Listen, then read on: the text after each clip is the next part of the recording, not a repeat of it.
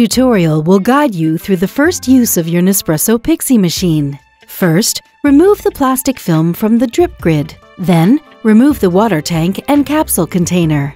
Adjust the cable length and store the excess in the cable guide under the machine.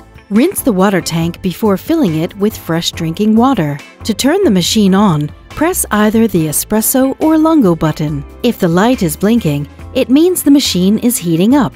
When the light becomes steady, it means the machine is ready. Place a container under the coffee outlet and press the lungo button to rinse the machine. Repeat 3 times to make sure it's clean. Your Pixie machine is now ready. Thank you for watching this tutorial. You can now have a look at the coffee preparation tutorial to learn more about your Nespresso Pixie machine.